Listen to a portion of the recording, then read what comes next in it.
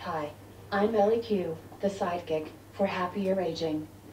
The world's population is constantly aging. With aging, one is predisposed to not only ill health or dementia, but also loneliness.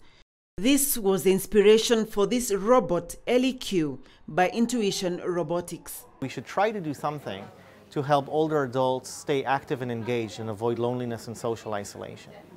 Hi, Dor. I see you brought some guests. Yes, Ellie Q. My friends want to meet you. In 2016, the average global life expectancy was 72 years.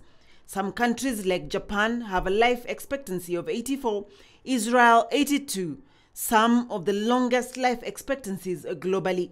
Kenya is at 66 years life expectancy at birth. So you will see me wake up and suggest activities such as drinking water or listening to music.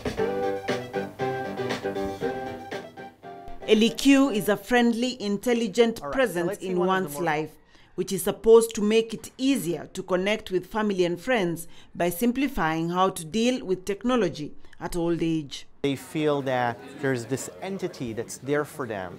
Beyond the utilitarian factor of helping them connect to their families or learn new things or enjoy media or stay independent longer, they also feel like there's a sidekick that's there in their corner with them on this journey. Apart from managing your day-to-day with reminders to take water and even medicines, Ellie Q can send and receive messages and photos from your loved ones on your behalf. You have a message from Bob. He said, "Hi, Grandma, I miss you. Would you like to reply?" Yes, please.